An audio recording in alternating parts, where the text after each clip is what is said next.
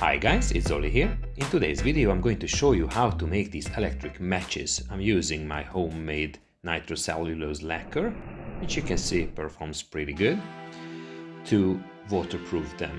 I cut a few pieces of visco fuse. If you don't have visco, I will show you a version later which uses normal matches. So I stripped the insulation from these copper wires and I'm using this Kanthal wire. It is very similar to nichrome. It's a 0.16 millimeters thick, and I'm just going to twist it around these bare copper wires. I'm using this power resistor just to have a good spacing in between. It can be a piece of wood, whatever. It will be removed anyways. Unfortunately, Kanthal cannot be soldered. Maybe nichrome can, I'm not sure, but I anyway wouldn't trust soldering.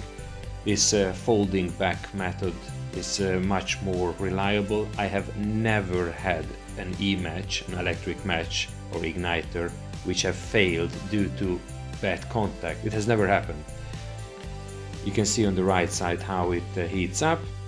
I just form it with the plier, and then I'm using the unsealed end of the visco and just gently pull this Kanthal wire in it and seal it up with just one little drop of this nitrocellulose lacquer. And when that lacquer dries, it dries pretty fast actually, then I just make sure that this Kanthal wire is properly conformed to the visco, and then I dip the whole thing into the nitrocellulose lacquer. This waterproofs it and keeps the whole thing together. It will not fall out. It could be, after drying, it could be used this way, but sometimes I just like to put a little sleeve around it, like a little paper tube. I usually use gummed tape, but if you have no access to it, I'm just showing how to, I mean, everyone knows how to make a paper tube, but I just make it and then insert this ready e-match basically. And then on the bottom end I pinch together the paper, and I like to tie it up with a thread or a yarn, just to make sure that it holds properly. And just with the use of a little LiPo, it's very easy to ignite, and it gives a pretty amount of flame and sparks.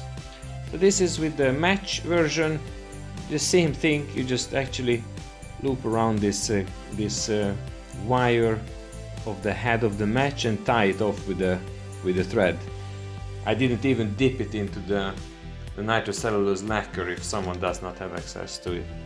That's all. It gives much less flame, of course, but it still works.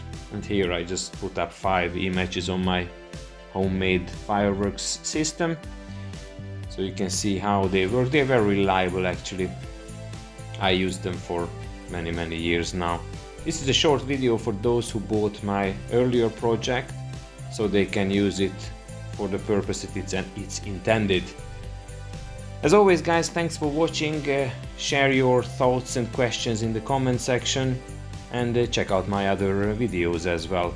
Don't forget to subscribe. Thanks guys, bye.